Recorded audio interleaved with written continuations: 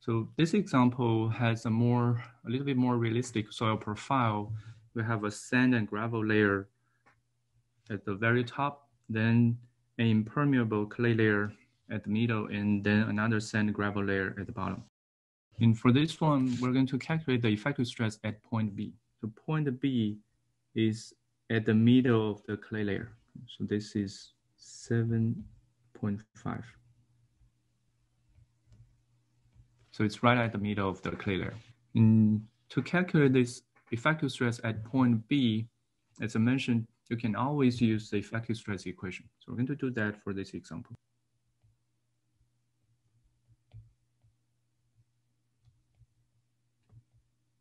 And for this point B, given the soil profile, the geometry, and the unit weights, we can calculate the total stress pretty easily. So sigma B is the total stress. And for point B, we have 5 feet of sand and gravel layer, and then 7.5 feet of clay layer. So we just count for all these soils in the total stress calculation.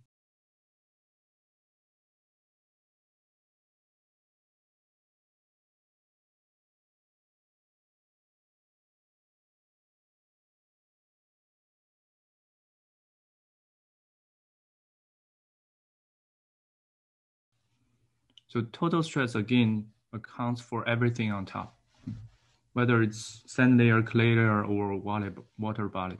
So it counts for everything. And we have 5 feet of sand layer, 7.5 feet of clay layer. So the total stress, if you plug in the unit weights, 125.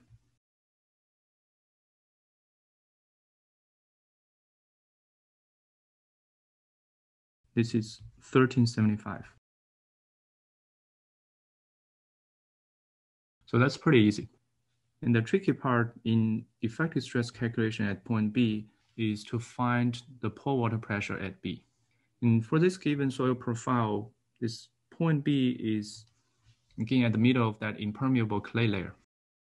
And the way we're going to find this pore water pressure at B is to find the pore water pressure at A and at C, and then do a linear interpolation. And for point A is at the bottom of that top sand layer. And we know the water table is at this ground surface. So this is water table. If you put a stand pipe at point A, the water is going to rise up to this surface. Basically, all the water inside the top layer is under hydrostatic condition. If you put a stand pipe, it's going to rise up to the ground surface, that free water table. And we can calculate then the pore water pressure at point A.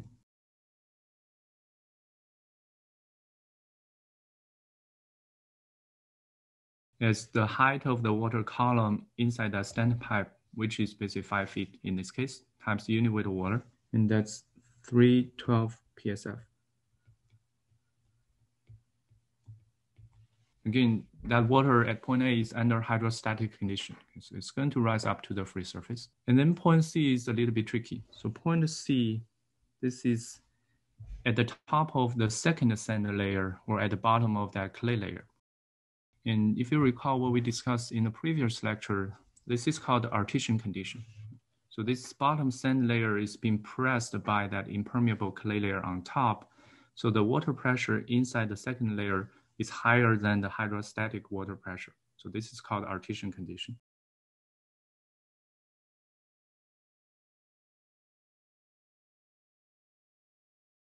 So water pressure is higher in this case. But how high is this water pressure? If you look at this given soil profile, this sand layer is connected to an open water. So you have a water table right here. So this big channel, this sand gravel channel, acts as a natural standpipe. So basically that's where water goes. And this is a natural standpipe. And this profile gives us a way to estimate the pore water pressure inside this sand layer, the second sand layer. So if you put a piezometer or standpipe at point C, it's going to rise up to this surface, the surface of this lake. The height of this lake is also given. It's 10 feet above the ground surface. So again, if you put a standpipe here,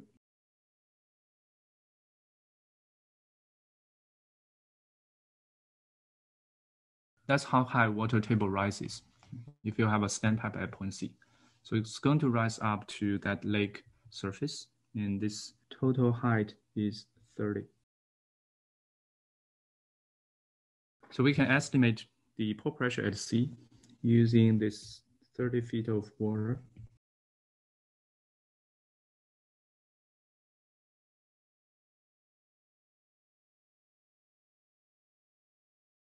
And this is 1872. Now we have pore pressure at A and at C. Then for point B, pore water pressure, we just do linear interpolation.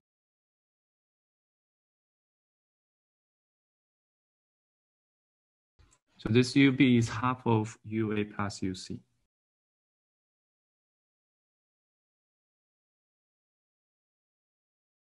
And that's 1092 PSF.